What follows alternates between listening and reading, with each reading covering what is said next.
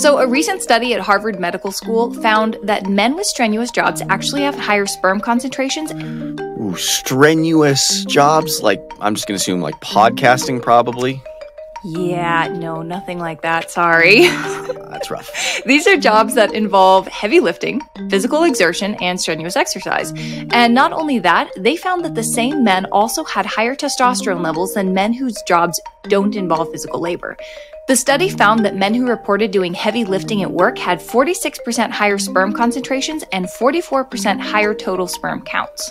It sounds to me like this probably has something to do with the amount of exercise they're getting, right? Maybe. Let's take a look at why the study was conducted in the first place. It was conducted as part of a clinical study called EARTH, which stands for Environmental and Reproductive Health. It's actually a collaboration between the Harvard T.H. Chan School of Public Health and Mass General that was formed to study reproductive health through the lens of environmental chemicals and lifestyle choices. And the thing is, it's an incredibly important study because men's sperm counts and fertility rates have been in free fall for the last 50 years. Ooh, boy. Are we headed for some Children of Men type dystopian hellscape here? Not anytime soon. Probably.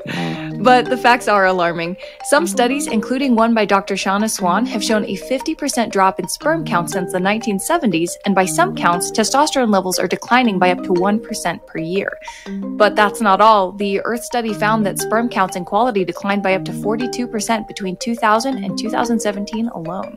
Testosterone, sperm, and fertility, oh my.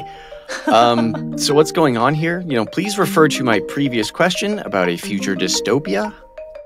Right, so researchers don't know.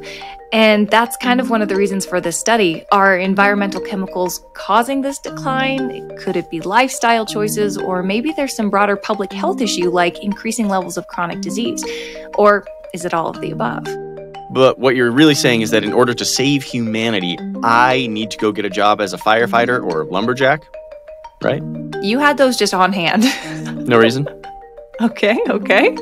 Scientists already know that exercise correlates to better reproductive health. Okay, so it's not the job, it's the exercise they're getting? Maybe, and that goes to show the intriguing nature of observational studies like this one. They can see trends, but it's difficult to understand causation. To make matters more complicated, many of the study's participants were men who were seeking treatment at a fertility center, which might mean that the results won't translate to the broader population. What they do know is that making healthier choices, like watching what you eat and getting plenty of exercise, will lead to better health, which will lead to better reproductive health. Exactly. It could be that the real revelation here isn't that men who have physically demanding jobs have a higher sperm count. It's that men with sedentary jobs have a lower sperm count and testosterone levels. I think I still kind of want to be a lumberjack. Right, you are really set on that one. Why not just go to the gym?